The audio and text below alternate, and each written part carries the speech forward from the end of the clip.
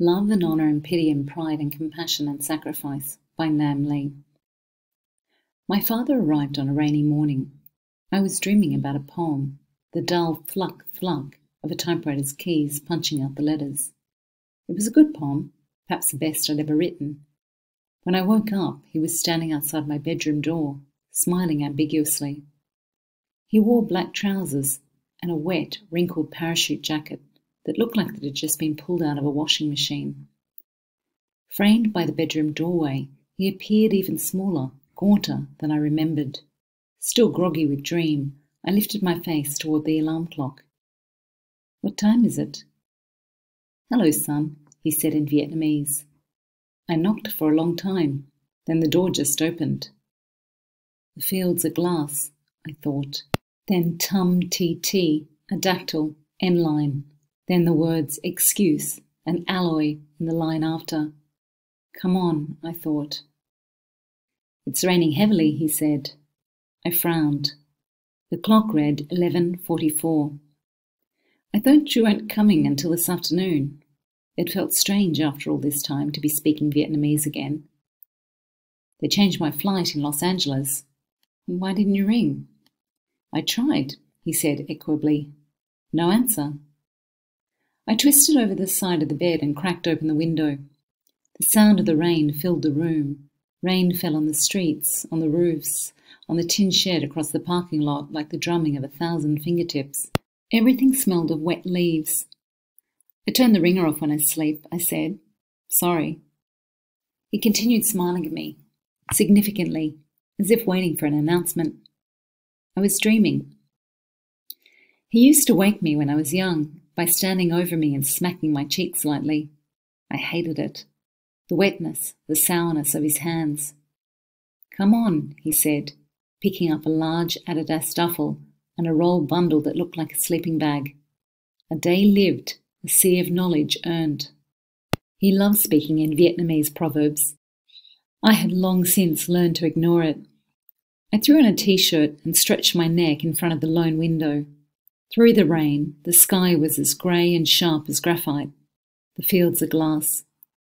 Like a shape in smoke, the poem blurred, then dissolved into this new, cold, strange reality. A wind-blown, rain-strafed parking lot. A dark room almost entirely taken up by my bed. The small body of my father, dripping water onto hardwood floors. I went to him, my legs goose-pimpled underneath my pyjamas. He watched with pleasant indifference as my hands reached for his, shook it, then relieved his other hand of the bag. You must be exhausted, I said. He had flown from Sydney, Australia, 33 hours all up, transiting in Auckland, Los Angeles, and Denver before touching down in Iowa. I hadn't seen him in 3 years. You'll sleep in my room. Very fancy, he said, as he led me through my own apartment. You even have a piano. He gave me an almost rueful smile. I knew you'd never really quit. Something moved behind his face, and I found myself back on a heightened stool with my fingers chasing the metronome, ahead and behind, trying to shut out the tutor's repeated sighing, his heavy brass ruler. I realised I was massaging my knuckles. My father patted the futon in my living room. I'll sleep here. You'll sleep in my room, Ba. I watched him warily as he surveyed our surroundings, messy with books, papers, dirty plates, teacups, clothes. I'd intended to tidy up before going to the airport.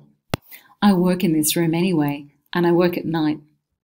As he moved into the kitchen, I snatched the 3/4 full bottle of Johnny Walker from the second shelf of my bookcase and stashed it onto the desk. I looked around. The desktop was gritty with cigarette ash. I threw some magazines over the roughest spots, then flipped one of them over because its cover bore a picture of Chairman Mao. I quickly gathered up the cigarette packs and sleeping pills and incense burners and dumped them all on a higher shelf behind my Kafka vintage classics. At the kitchen swing door, I remembered the photo of Linda beside the printer. Her glamour shot, I called it. Hair windswept and eyes squinty, smiling at something out of the frame. One of her ex-boyfriends had taken it at Lake McBride. She looked happy.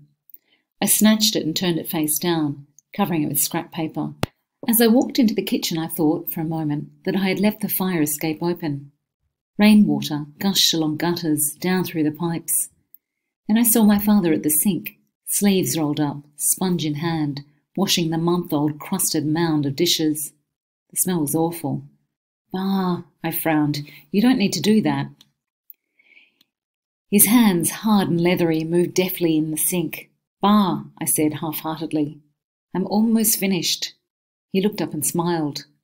"Have you eaten? Do you want me to make some lunch?"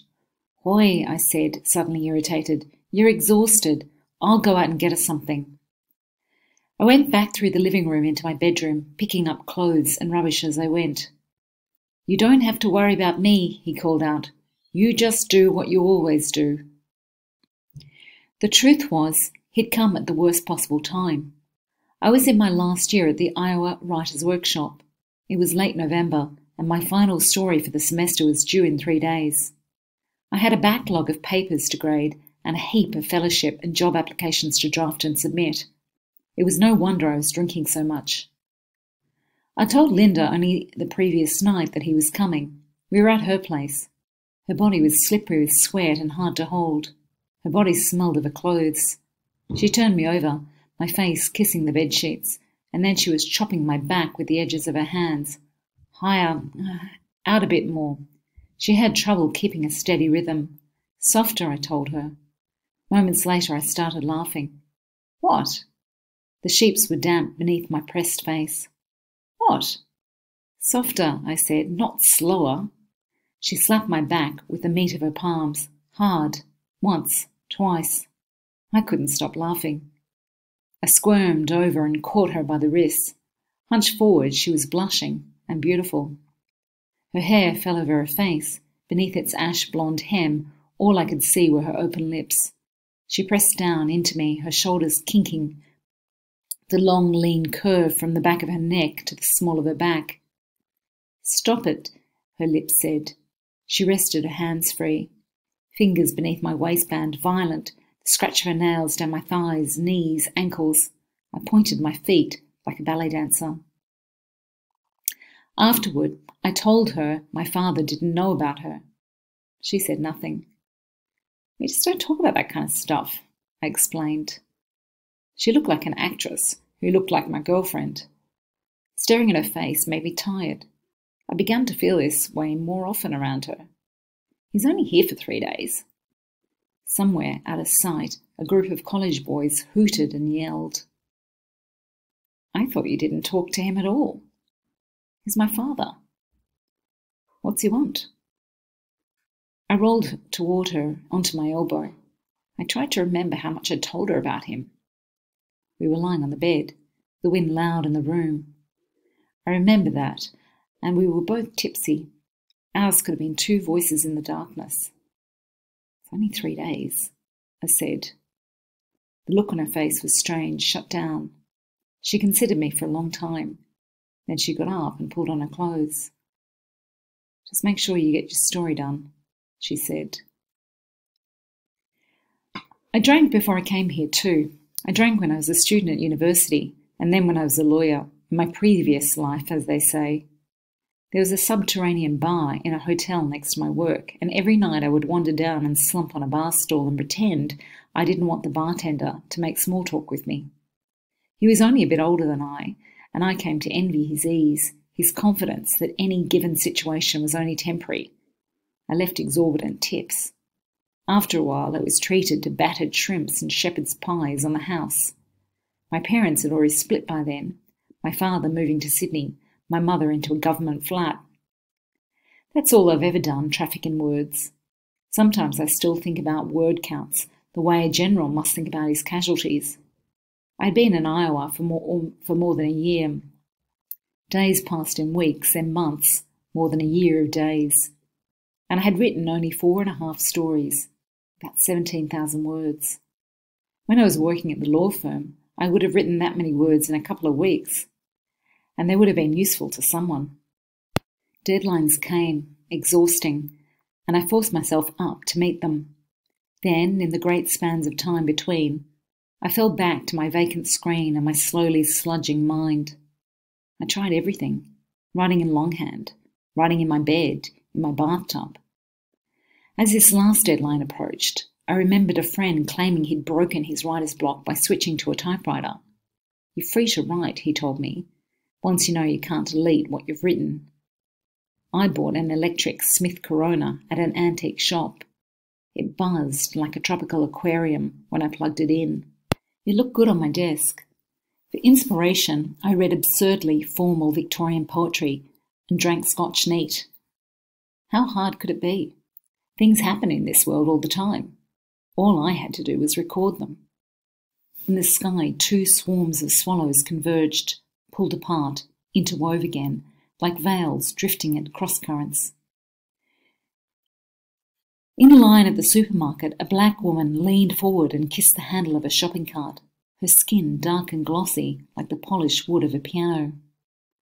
The week prior to my father's arrival, a friend harassed me for my persistent defeatism. Writer's block.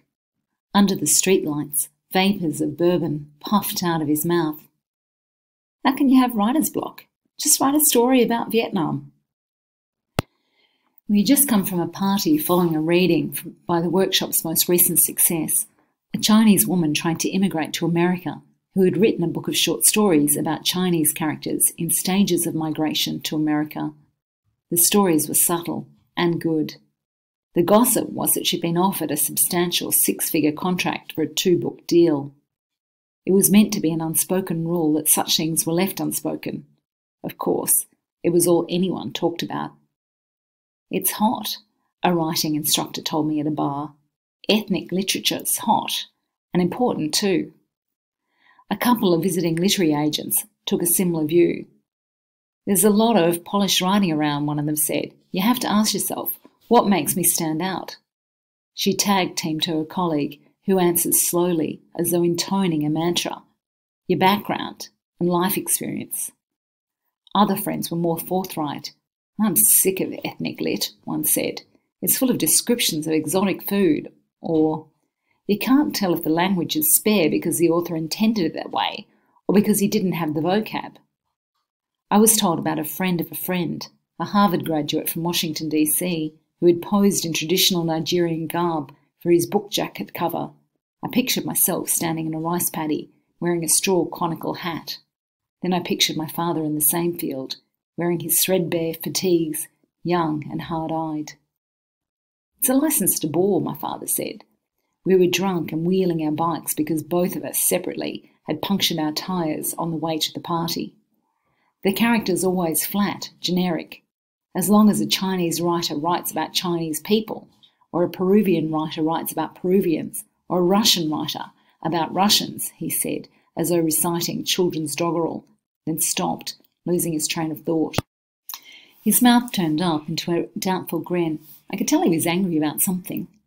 Look, I said, pointing at a floodlit porch ahead of us. Those guys have guns. As long as there's an interesting image or metaphor once in every this much text. He held out his thumb and forefinger to indicate half a page, his bike wobbling all over the sidewalk. I nodded to him, and then I nodded to one of the guys on the porch, who nodded back. The other guy waved us through with his faux wood air rifle. A car with its headlights on was idling in the driveway, and girls' voices emerged from inside, squealing, "Don't shoot, don't shoot." Faulkner, you know, my friend said over the squeals. He said we should write about the old verities. Love and honour and pity and pride and compassion and sacrifice. A sudden sharp crack behind us, like the striking of a giant typewriter hammer, followed by some muffled shrieks. I know I'm a bad person for saying this, my friend said, but that's why I respect your writing, Nam. Because you could just write about Vietnamese boat people all the time, like in your third story. He must have thought my head was bowed in modesty, but in fact I was figuring out whether I'd just been shot in the back of the thigh. I felt a distinct sting. The pellet might have ricocheted off something. You could totally exploit the Vietnamese thing, but instead you choose to write about lesbian vampires and Colombian assassins and Hiroshima orphans and New York painters with hemorrhoids. For a dreamlike moment I was taken aback. Catalogued like that, under the bourbon stink of his breath, my story sank into unflattering relief. My leg was still stinging. I imagined sticking my hand down the back of my jeans, bringing it to my face under a streetlight and finding it gory, blood-splattered. I imagined turning around, advancing wordlessly up the porch steps and drop-kicking the two kids. I would tell my story into a microphone from a hospital bed. I would compose my story in a county cell. I would kill one of them, maybe accidentally, and never talk about it, ever, to anyone. There was no hole in my genes. I'm probably a bad person, my friend said, stumbling beside his bike a few steps in front of me. If you asked me why I came to Iowa, I would say that Iowa is beautiful in the way that any place is beautiful. If you treat it as the answer to a question you're asking yourself every day, just by being there. That afternoon, as I was leaving the apartment for Linda's, my father called out my name from the bedroom. I stopped outside the closed door. He was meant to be napping. "Where are you going?" his voice said. "For a walk," I replied. "I'll walk with you." It always struck me how everything seemed larger in scale on Summit Street. The double-storied houses, their smooth lawns sloping down from the sidewalks like golf greens. Elm trees with high, thick branches, the sort of branches from which I imagined fathers suspending long rope swings for their daughters in white dresses. The leaves, once golden and red, were turning dark orange and brown. The rain had stopped. I don't know why, but we walked in the middle of the road, dark asphalt gleaming beneath slick, pasted leaves, like the back of a whale. I asked him, "What do you want to do while you're here?" His face was pale and fixed in a smile. "Don't worry about me," he said. "I can just meditate or read." "There's a coffee shop downtown," I said, "and a Japanese restaurant." It sounded pathetic. He kept smiling, looking at the ground moving in front of his feet. "I have to write," I said. "You write." I realised I could no longer read his smile. He had perfected it during his absence. It was the setting of the lips, sly, almost imperceptible, which I probably associate with senility, but for the keen awareness of his eyes. "There's an art museum across the river," I said. "Ah, take me there." "The museum?" "No," he said, looking sideways at me. "The river." We turned back to Burlington Street and walked down the hill to the river. He stopped in the middle of the bridge. The water below looked cold and black, slowing in sections as it succumbed to the temperature. Behind us, 6 lanes of cars skidded back and forth across the skin of the road and sounded like the shredding of wind. "Have you heard from your mother?" He stood upright before the railing, his head strangely small above the puffy down jacket I'd lent him. "Every now and then." He lapsed into formal Vietnamese. "How is the mother of Nam?" "She's good," I said, loudly, too loudly, trying to make myself heard over the groans and clanks of a passing truck. He was nodding. Behind him, the east bank of the river glowed wanly in the afternoon light. "Come on," I said. We crossed the bridge and walked to a nearby Dairy Queen. When I came out, 2 coffees in my hands, my father had gone down to the river's edge. Next to him, a bundled-up, bearded figure stood over the burning gasoline drum. Never had I seen anything like it in Iowa City. "This is my son," my father said, once I had scrambled down the wet bank. "The writer." He took a hot paper cup from my hand. "Would you like some coffee?" "Thank you, no." The man stood still, watching his knotted hands, palms glowing orange above the rim of the drum. His voice was soft, his clothes heavy with his life. I smelled the animals in him, and fuel, and rain. I read his story, my father went on in his lilting English, about Vietnamese boat people. He gazed at the man, straight into his blank, rheumy eyes, then said, as though delivering a punchline, "We are Vietnamese boat people." We stood there for a long time, the 3 of us, watching the flames. When I lifted my eyes, it was dark. "Do you have any money on you?" my father asked me in Vietnamese. "Welcome to America," the man said through his beard. He didn't look up as I closed his fist around the damp bills. My father was drawn to weakness, even as he tolerated none in me. He was a soldier, he said once, as if that explained everything. With me, he was all proverbs and regulations. No personal phone calls, no female friends, no extracurricular reading. When I was in primary school, he made me draw up a daily 10-hour study timetable for the summer holidays and punish me when I deviated from it. He knew how to cane me 20 times and leave only one black-red welt, like a brand mark across my buttocks. Afterward, as he rubbed tiger balm on the wound, I would cry in anger at myself for crying. Once, when my mother let slip that durian fruit made me vomit, he forced me to eat it in front of guests. Duan moin kung nung. Hunger finds no fault with food. I learned to hate him with a straight face. When I was 14, I discovered that he'd been involved in a massacre. Later, I would come across photos and transcripts and books. But there, at a family friend's party in suburban Melbourne, and then, it was just another story in a circle of drunken men. They sat cross-legged on newspapers around a large blue tarpaulin, getting smashed on cheap beer. It was that time of night when things started to break up against other things. Red faces, raised voices, spilled drinks. We arrived late, and the men shuffled around, making room for my father. "Tan, what took you so long? Scared, no? Sit down, sit down. Give him 5 bottles. The speaker swung around ferociously. We'll let you off. Everyone here's had 8, 9 already. For the first time, my father let me stay. I sat on the perimeter of the circle, watching in fascination. A thicket of Vietnamese voices, cursing, toasting, braying about their children, making fun of one man who kept stuttering. It has the power of 500 horses. Through it all, my father laughed good-naturedly, his face so red with drink he looked sunburnt. Bowl and chopsticks in his hands, he appeared somewhat childish, sitting between the 2 men trading war stories.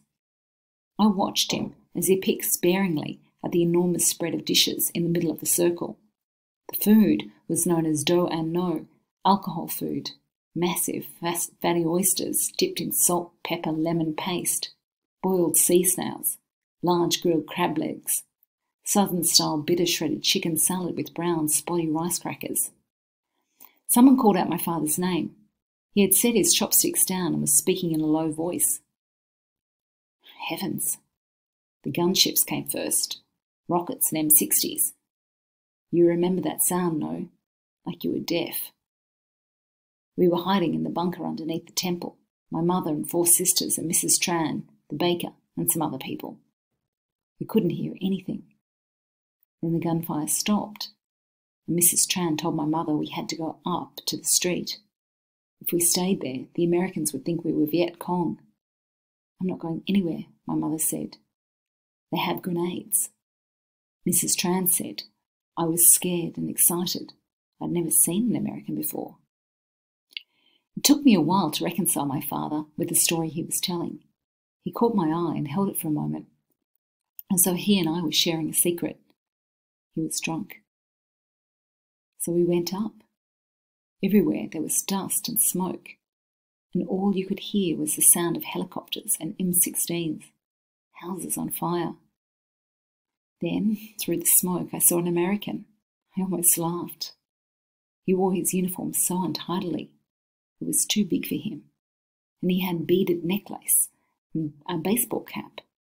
He held an M16 over his shoulder like a spade. Heavens! He looked nothing like the Viet Cong, with their shirts tucked in and buttoned to their chins even after crawling through the mud tunnels all day. He picked up his chopsticks and reached for the Tiet Kan, a specialty, mince meat soaked in fresh congealed duck blood. Some of the other men were listening now, smiling knowingly. I saw his teeth stain red as he chewed through the rest of his words. They made us walk to the east side of the village. There were about 10 of them, about 50 of us. Mrs. Tran was saying, no VC, no VC. They didn't hear her. Over the sound of machine guns and the M79 grenade launchers. Remember those? Only I heard her. I saw pieces of animals all over the paddy fields. A water buffalo with its side missing, like it was scooped out by a spoon. Then, through the smoke, I saw Grandpa Long bowing to a GI in the traditional greeting. I wanted to call out to him. His wife and daughter and granddaughters, Mai and Kim, stood shyly behind him. The GI stepped forward, hit the top of his head with the rifle butt, and then twirled the gun around and slid the bayonet into his neck. No one said anything. My mother tried to cover my eyes, but I saw him switch the fire selector on his gun from automatic to single shot before he shot Grandma Long. Then he and a friend pulled the daughter into a shack, the two little girls dragged along, clinging to her legs. They stopped us at the drainage ditch near the bridge. There were bodies on the road. A baby with only the bottom half of its head. A monk, his robe turned pink. I saw two bodies with the ace of spades carved into their chests. I didn't understand it. My sisters didn't even cry. People were now shouting, "No VC! No VC!" But the Americans just frowned and spat and laughed. One of them said something, then some of them started pushing us into the ditch. It was half full of muddy water. My mother jumped in and lifted my sisters down one by one. I remember looking up and seeing helicopters everywhere, some bigger than others, some higher up. They made us kneel in the water. They set up their guns on tripods. They made us stand up again. One of the Americans, a boy with a fat face, was crying and moaning softly as he reloaded his magazine. "No VC, no VC." They didn't look at us. They made us turn around and kneel down in the water again. Then they started shooting, and I felt my mother's body jumping on top of mine. Kept jumping for a long time. And then everywhere was the sound of helicopters, louder and louder, like they were all coming down to land. And everything was dark and wet and warm and sweet. The circle had gone quiet. My mother came out from the kitchen, squatted behind my father, and looped her arms around his neck. This was a minor breach of the rules. "Heavens," she said, "don't you men have anything better to talk about?" After a short silence, someone snorted, saying loudly, "You win, Tan. You really did have it bad." And then everyone, including my father, burst out laughing. I joined in unsurely. They clinked glasses and made toast using words I didn't understand. Maybe he didn't tell it exactly that way. Maybe I'm filling in the gaps. But you're not under oath when writing a eulogy, and this is close enough. My father grew up in the province of Quang Ngai, in the village of Son Mai, in the hamlet of Tu Kung, later known to the Americans as My Lai. He was 14 years old. Late that night, I plugged in the Smith Corona. It hummed with promise. I grabbed the bottle of scotch from under the desk and poured myself a double. Fuck it, I thought. I had 2.5 days left.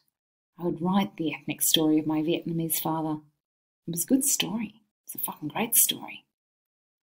I fed in a sheet of blank paper. At the top of the page, I typed "ethnic story" in capital letters. I pushed the carriage return and scrolled down to the next line, the sound of helicopters in a dark sky. The keys hammered the page. I woke up late the next day. At the coffee shop, I sat with my typed pages and watched people come and go, then laughed and sat and sipped and talked, and listening to them, I was reminded again that I was in a small town in a foreign country.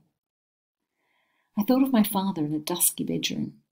He had kept the door closed as I left. I thought of how he looked when I last checked on him, his body lost in the blankets and his head so small among my pillows, his skin glassy in the blue glow of dawn. He was here now with me, and already making the rest of my life seem unreal. I read over what I'd typed, thinking of him at that age, connecting him with who he would become. At a nearby table, a guy held out one of his iPod earbuds and beckoned his date to come around and sit beside him. The door opened and a cold wind blew in. I tried to concentrate. "Hey!" It was Linda, wearing a large orange hiking jacket and bringing with her the crisp, bracing scent of all the places she had been. Her face was unmaking a smile. "What are you doing here?" "Working on my story." "Is your dad here?" "No." Her friends were waiting by the counter. She nodded to them, holding up a finger, then came behind me, resting her hands on my shoulders. "Is this it?" She leaned over me, her hair grazing my face, cold and silken against my cheek. She picked up a couple of pages and read them soundlessly, as though praying. "I don't get it," she said, returning them to the table. "What are you doing?" "What do you mean?" "You never told me any of this." I shrugged. "Did he tell you this? Now he's talking to you?" "Not really," I said. "Not really?" I turned around to face her. Her eyes reflected no light. "You know what I think?" She looked back down at the pages. "I think you're making excuses for him." "Excuses?" "You're romanticizing his past," she went on quietly, "to make sense of the things you said he did to you." "It's a story," I said. "What things did I say?" "You said he abused you." It was too much, these words, and what connected to them. I looked at her, serious, beautifully lined face, her light-trapping eyes, and already I felt them taxing me. "I never said that." She took a half-step back. "Just tell me this," she said, her voice flattening. "You've never introduced him to any of your exes, right?" The question was tight on her face. I didn't say anything, and after a while she nodded, biting one corner of her upper lip. I knew that gesture. I knew even then that I was supposed to stand up, pull her orange-jacketed body towards mine, speak words into her ear, but all I could do was think about my father and his excuses, those tattered bodies on top of him. For 10 hours he waited, mud filling his lungs until nightfall. I felt myself falling back into old habits. She stepped forward and kissed the top of my head.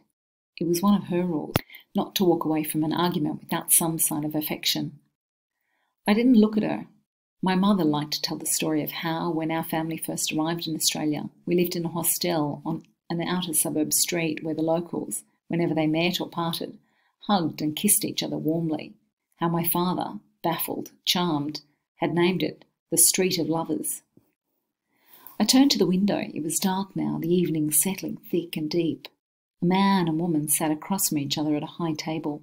The woman leaned forward, smiling, her breasts squat on the wood, elbows forward, her hands mere inches away from the man's shirt front.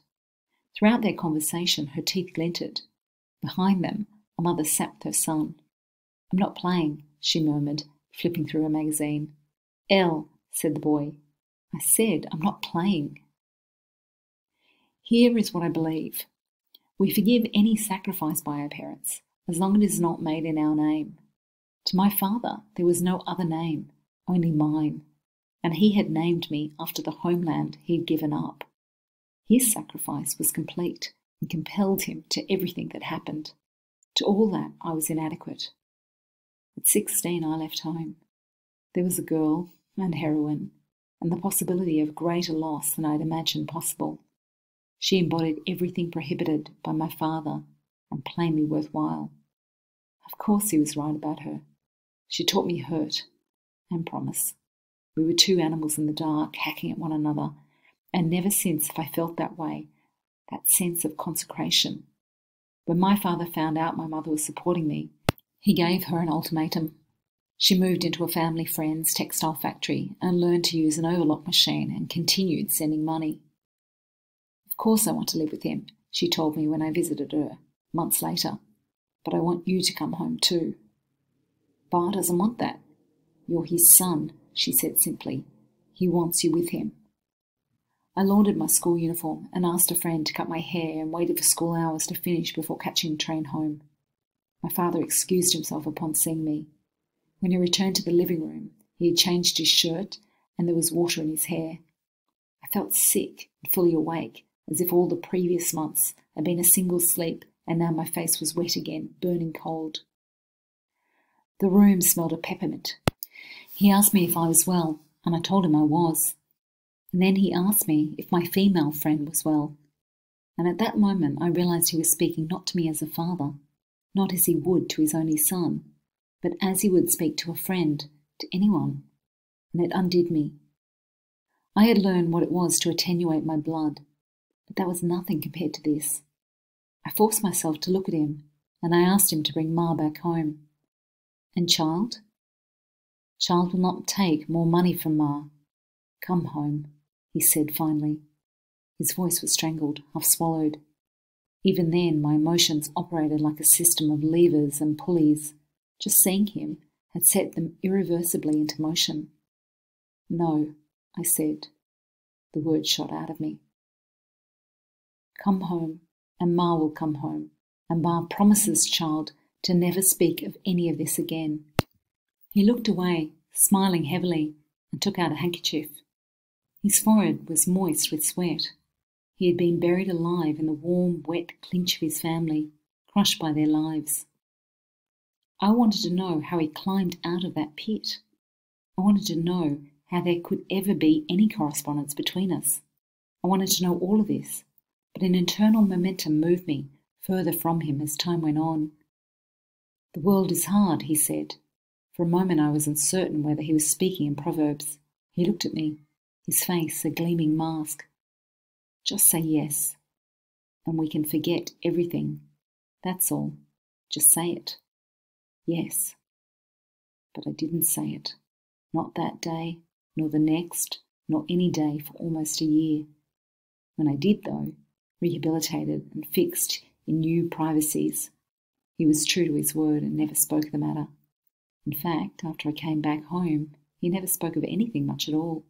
And it was under this learned silence that the three of us, my father, my mother and I, were conducted irreparably into our separate lives. The apartment smelled of fried garlic and sesame oil when I returned. My father was sitting on the living room floor, on the special mattress he had brought over with him. It was made of white foam. He told me it was for his back. I made some stir-fry. Thanks. I read your story this morning, he said, while you were still sleeping. Something in my stomach flipped over. I hadn't thought to hide the pages. There are mistakes in it. You read it? There were mistakes in your last story too. I tried to recall those sections where I'd been sloppy with research. Maybe the scene in Rock Gear, before they reached the refugee boat. I came out of the kitchen with a full plate of rice, marinated tofu, cashews and chickpeas. They're stories, I said, casually. Fiction. He paused for a moment, then said, Okay, son. My diet had consisted of chips and noodles and pizzas for so long, I'd forgotten how much I missed home cooking. As I ate, he stretched on his white mat. How's your back? I had a CAT scan, he said. There's nerve fluid leaking between my vertebrae. He smiled his long, suffering smile, right leg twisted across his left hip. I brought the scans to show you. Does it hurt, Ba? It hurts. He chuckled briefly, as though the whole matter were a joke. But what can I do? I can only accept it. Can't they operate? I felt myself losing interest. I was a bad son. Since he'd separated from my mother, he brought up his back pains so often, always couched in Buddhist tenets of suffering and acceptance, that the cold, hard part of me suspected he was exaggerating, to solicit and then gently rebuke my concern. He did this. He'd forced me to take karate lessons until I was 16. Then, during one of our final arguments, he came at me, and I found myself in a fighting stance. He had smiled at my horror. That's right, he'd said. We were locked in all the intricate ways of guilt. It took all the time we had to realise that everything we faced for the other as well. I want to talk with you, I said. You grow old, your body breaks down, he said. No, I mean for the story. Talk? Yes. About what? He seemed amused. About my mistakes, I said. If you asked me why I came to Iowa, I would say that I was a lawyer, and I was no lawyer. Every 24 hours, I woke up at the smoggiest time of morning and commuted. Bus, tram, elevator, often without saying a single word, wearing clothes that chafed against me and holding a flat white in a white cup to my windowless office in the tallest, most glass-covered building in Melbourne. Time was broken down into 6-minute units. Friends allotted 8-unit lunch breaks. I hated what I was doing, and I hated that I was good at it. Mostly I hated knowing it was my job that gave my father pride and happiness. When I told him I was quitting and going to Iowa to be a writer, he said, "Tra work, get tra an." The captive buffalo hates the free buffalo. But by that time, he had no more control over my life. I was 25 years old. The thing is to write what no one else could have written, but to write what only you could have written. I recently found this fragment in one of my old notebooks. The person who wrote that couldn't have known what would happen, how time can hold itself against you, how a voice hollows, how words you once loved can wither on the page. "Why do you want to write this story?" my father asked me. "It's a good story, but there are so many things you could write about. This is important, Bar. It's important that people know. You want their pity." I didn't know whether it was a question. I was offended. "I want them to remember," I said. He was silent for a long time. Then he said, "Only you'll remember. I'll remember. They will read and clap their hands and forget." For once, he was not smiling. "Sometimes it's better to forget. No?" "I'll write it anyway," I said. It came back to me, how I had felt at the typewriter the night before. A thought leapt into my mind. "If I write a true story," I told my father, "I'll have a better chance of selling it." He looked at me a while, searchingly, as though seeing something for the first time. Then he said in a considered voice, "I'll tell you, but believe me, it's not something you'll be able to write." "I'll write it anyway," I repeated. Then he did something unexpected. His face opened up and he began to laugh, without self-pity or slyness, laughing in full-bodied breaths. I was shocked. I hadn't heard him laugh like this for a long time. Without fully knowing why, I started laughing too. His throat was humming in Vietnamese. Yes, yes, yes, his eyes shining, smiling. All right, but tomorrow. But I need to think," he said. He shook his head, then under his breath said, "My son, a writer. Fine words will butter no parsnips." I retorted, then translated, "A scholar is a blessing for all relatives." He looked at me in surprise before laughing again and nodding vigorously. I've been saving that one up for years. Afternoon. We sat across from one another at the dining room table. I asked questions and took notes on a yellow legal pad. He talked. He talked about his childhood, his family. He talked about Miley. At this point he stopped. "You won't offer your father some of that?" "What?" "Heavens, do you think you can hide liquor of that quality?" The afternoon light came through the window and held his body in a silver square, slowly sinking toward his feet, dimming as he talked. I refilled our glasses. He talked about the peak hour traffic on the streets, its rinse of noise. He talked deep into the evening. When the phone rang for the second time, I unplugged the jack.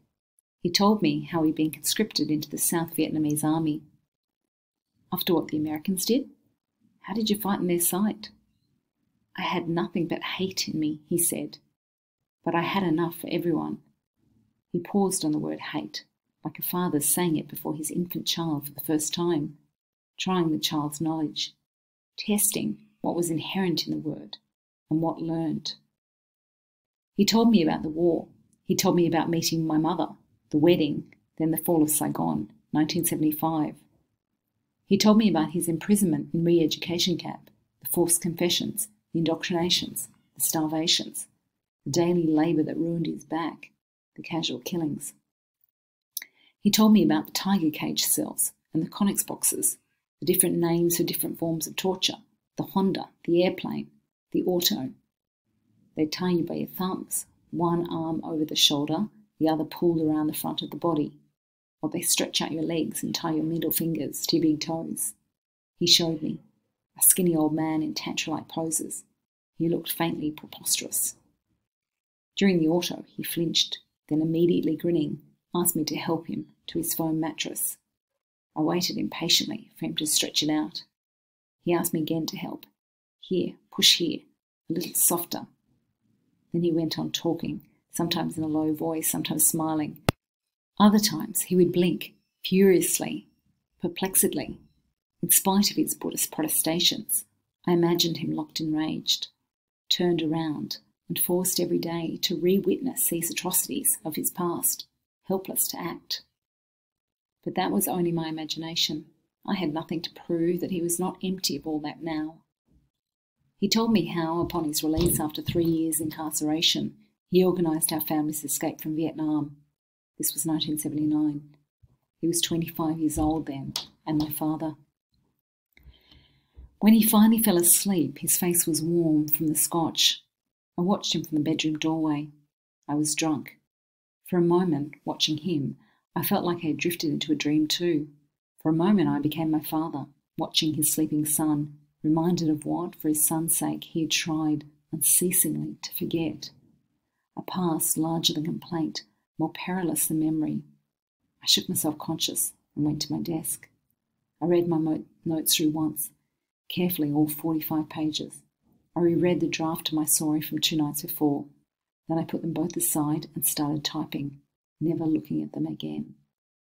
Dawn came so gradually I didn't notice, until the beeping of a garbage truck, that outside the air was metallic blue and the ground was white. The top of the tin shed was white. The first snow had fallen. He wasn't in the apartment when I woke up. There was a note on the coffee table. I'm going for a walk. I have taken your story to read.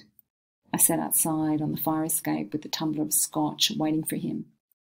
Against the cold, I drank my whiskey, letting it flow like a filament of warmth through my body. I had slept for only 3 hours and was too tired to feel anything but peace. The red geraniums on the landing of the opposite building were frosted over. I spied through my neighbour's window and saw exactly nothing. He would read it, with his book-learned English, and he would recognise himself in a new way. He would recognise me. He would see how powerful was his experience, how valuable his suffering, how I had made it speak for more than itself. He would be pleased with me. I finished my scotch. It was 11:30 and the sky was dark and grey-smeared. My story was due at midnight. I put my gloves on, treaded carefully down the fire escape, and untangled my bike from the rack. He would be pleased with me. I rode around the block, up and down Summit Street, looking for a sign of my puffy jacket. The streets were empty. Most of the snow had melted, but an icy film covered the roads, and I rode slowly. Eyes stinging and breath fogging in front of my mouth, I coasted toward downtown, across the college green, the grass frozen so stiff it snapped beneath my bicycle wheels. Lights glowed dimly from behind the curtained windows of houses. On Washington Street, a sudden gust of wind ravaged the elm branches and unfastened their leaves, floating them down thick and slow and soundless. I was halfway across the bridge when I saw him. I stopped. He was on the riverbank. I couldn't make out the face, but it was he, short and small-headed, in my bloated jacket. He stood with the tramp, both of them staring into the blazing gasoline drum. The smoke was thick, particulate. For a second, I stopped breathing. I knew with a sick certainty what he had done. The ashes, given body by the wind, floated away from me down the river. He patted the man on the shoulder, reached into his back pocket, and slipped some money into those large, newly mittened hands. He started up the bank then and saw me. I was so full of wanting, I thought it would flood my heart. His hands were empty. If I had known then what I knew later, I wouldn't have said the things I did. I wouldn't have told him he didn't understand, for clearly he did. I wouldn't have told him that what he had done was unforgivable, that I wished he had never come, or that he was no father to me. But I hadn't known, and as I waited, feeling the wind change, all I saw was a man coming toward me in a ridiculously oversized jacket, rubbing his black sooted hands, stepping through the smoke with its flecks and flame-tinged eddies, who had destroyed himself yet again in my name. The river was behind him. The wind was full of acid. In a slow float of light, I looked away down at the river. On the brink of the freezing, it gleamed in large, balding blisters. The water, where it still moved, was black and braided, and it occurred to me then how it took hours, sometimes days, for the surface of the river to freeze over, to hold in its skin a perfect and crystalline world, and how that world could be shattered by a small stone dropped like a single syllable.